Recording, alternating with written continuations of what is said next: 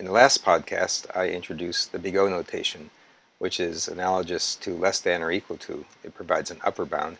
Now we're going to look at omega, which is a lower bound, and theta, which is asymptotic equality, essentially. It's a tight bound.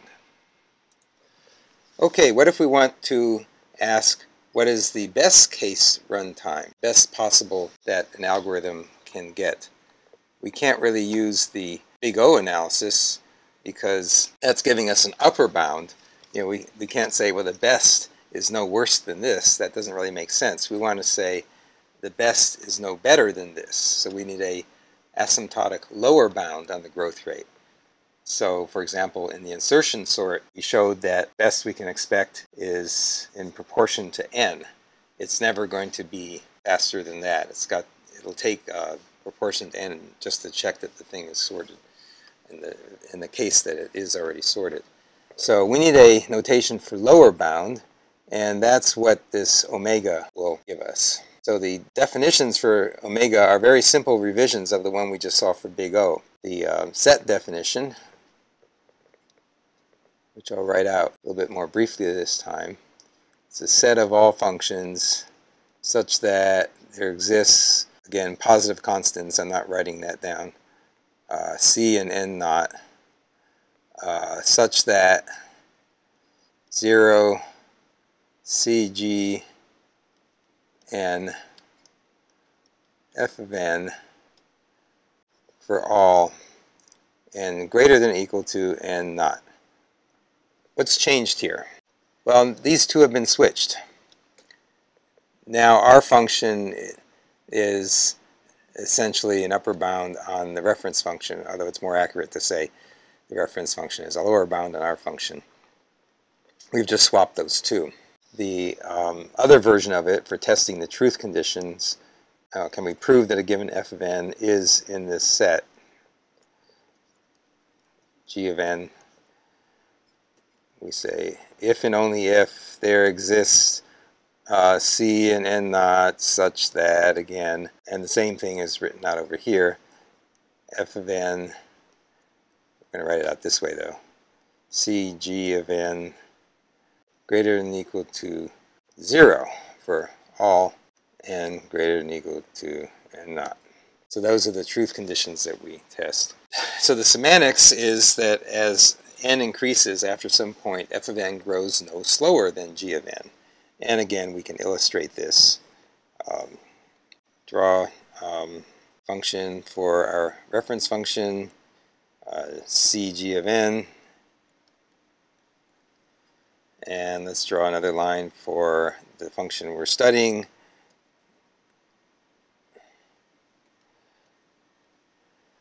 And so the point here is that after some n naught, f of n will always be above cg of n. So cg of n provides a lower bound. To look at an example, let's consider square root of n is omega of log of n. And you can show this with c equals 1 and n naught equals 16. Oops, I have a little mistake here. Square root of n. Okay, so at n naught equals 16, the square root of 16 is equal to 4, and of course the log, which is base 2 of 16, is equal to 4, so they're equal at that point. And then as you grow, you would then have to show that the square root of n will always grow faster than log n. For example, consider n is equal to 64. Whereas the log of base 2 of 64, of course, is 6. And we can show this with a graphing calculator. Here, for example, is a graphing calculator. Let's graph the square root of y is the square root of x. Grows like that. And now let's add a second graph, which will be y is the log of x. Now you may say, oh, you're using base 10 log, not base 2 log. At the end of topic 3, I will note that the base doesn't matter because it turns out to be a constant difference. So notice how that log graph is growing much less than the square root graph. Okay, just like we did for big O, let's look at what's in the set omega of n squared, functions that are bounded below by n squared. Just like we had with big O, n squared is in that set. And so is n squared plus 1000n. So it's interesting that these are also in big O of n squared, so these are not mutually exclusive. And in fact, that overlap is going to be what we call theta. And the same points apply to constants. You can add 1000n, and that's still bounded below by n squared, or you could subtract it. It doesn't matter because the growth rate is dominated by that term in all of these cases. And of course, something that grows faster than n squared, like n cubed, or indeed n to the 2.0001. So it's kind of flipped from last time. So of course you might expect then not n would include n to the 1.9999 because no choice of constant can make n squared grow slower than this. And of course n, log n, and various others. Now we will go on to looking at when we combine big O and omega. As you've just seen, we can say things like n squared is big O of n cubed. Well, that's not so interesting. That's kind of a loose bound. It would be better to say n squared is, well, rather than is, I'll write n squared. But this still isn't sufficient. This isn't as much information as we really have. This just tells us that the growth of this function is bounded above by n squared. But we also know that n squared is bounded below by n squared. In other words, we have a tight bound on the growth of n squared. We know that it won't grow any faster or slower than n squared, which seems kind of obvious, but lacking a notation, we don't want to have to write both of these things at once all the time. So the notation we're going to use is theta. So, for example, we can write theta, we can write n squared is theta of n squared, meaning it grows no faster or no slower than n squared. So let's look at the definition here. The definition is a combination of the definitions for big O and omega. So it's going to be a little more complicated, but all the parts make sense if you just step through it.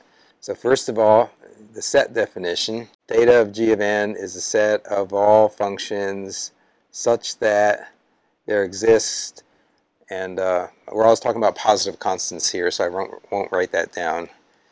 We're going to need two of them because we need one for the omega side of the definition and one for the big O definition. But we can get by with just one and not. Such that, and then here's the more complicated part. We're going to bound below with 0, and then we're going to say C1 g of n bounds below. So that serves the function, that serves the purpose that we got out of omega, the function we're interested in, and some other constant, g of n, bounds it above. So this serves the role of the big O part for all n greater than or equal to n naught. So if you examine the two definitions for big O and omega, this is just a combination of them. And in a similar manner, we can write out a definition for the test that f is a member of it. I won't do that, but I will write out a little theorem here that's not hard to prove. You can prove this just by writing out definitions and combining them. F of n is theta of g of n if and only if f of n is omega of g of n, and f of n, of course, is big O of g of n. So this is a situation where we bound from both above and below. So let's use green for some function g of n, c2 g of n, and maybe this purple for some function C1 g of n that be bound from below, and then let's throw in our f here. So at some point f might, wander around, but at some point it's got to end up bounded in, squeezed between these two, bounded in between them. Notice that g, that's the same function here, g and g, but we just got to be able to choose a constant that makes it bound from below and a different constant that makes it bound from above once you pass some, where is it? Right here. Some n naught. So you got to prove that after we get past this initial low-level noise, as the input, well, I'm now phrasing this in terms of algorithms rather than mathematical functions. In terms of mathematical functions, this is all about mathematics.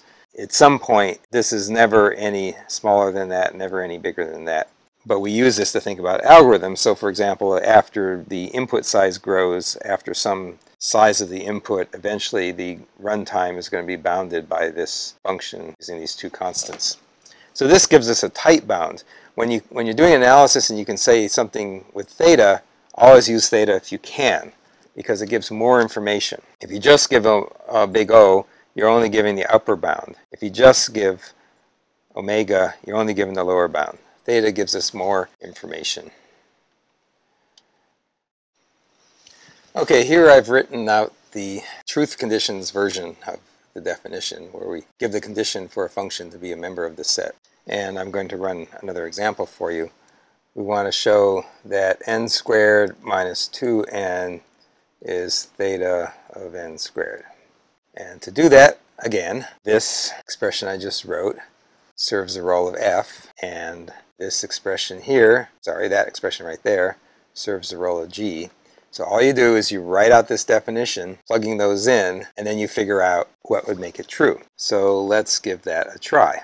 So we're going to write out, we want it to be true that 0 less than or equal to c1 g of n, which is n squared, less than or equal to f of n, which is n squared minus 2n, which is less than or equal to c2 n squared. So when might this be true?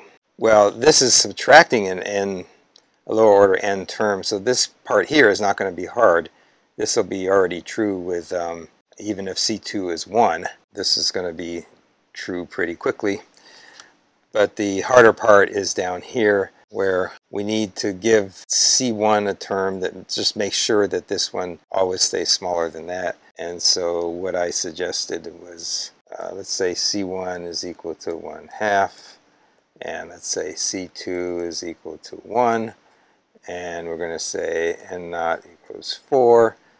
So if we plug those in, I'll leave out the 0 this time, n squared divided by 2 is less than or equal to n squared minus 2n less than or equal to 1 times n squared for n greater than n naught, which is 4. So you can see that this will be true because 4 squared divided by 2, that's going to be 8. Yeah, 16 minus 8 will be 8, and 4 squared will be 16 at that point. And of course then I have to show that that continues to be true as n grows. So clearly as n grows, n squared is going to grow faster than n squared minus 2n. And perhaps the harder part to show would be that, well, as n squared grows, by dividing by 2, you're reducing it by much more than by subtracting 2n, because here you're removing 1/2 of n squared. Here you're only removing 2 of n's. That's not removing as much. And of course you could write that argument out more mathematically. I want you to try doing it yourself. First, try it with 4n cubed. Find an asymptotically tight bound for it. This clearly won't be theta of n squared. Find the bound that you think will work and prove it. And then try it for 4n cubed plus 2n. It's fairly obvious you're going to be aiming for theta of n cubed, but you're going to have to write out these definitions and see how you can show it. And then go on to my website notes, and there's a link called Solutions, and you can click on that and see how I did it there. Okay, here we go again. Who is in, who's out? In, for example, of course, n squared plus 1000n. Remember, these were both in the theta and omega. Other forms of polynomials, 10n squared plus 16n plus 3174200. It doesn't matter how big this number is here. It's constant. It doesn't grow. You're going to have to throw a big C in to overcome it, but you'll overcome it. Don't be fooled by large constants. If it was 10n squared plus 16n, minus something like that, 3174200. In one case, it's going to be harder to show that the upper bound holds. In the other case, it's going to be harder to show the lower bound holds. But in both cases, these are just constants, and you can overcome them with big constants. Not in theta of n squared would be n cubed. You can't possibly bound that from above with n squared. N 2.00001, which remember we couldn't bound with omega with a big O, n 0.199999. So the two examples that didn't work with big O and omega won't work here because this has to meet both big O and omega. N log n is another one. It's not theta of n squared. N log n is big O of n squared because it's bounded by above, but it's not theta of n squared.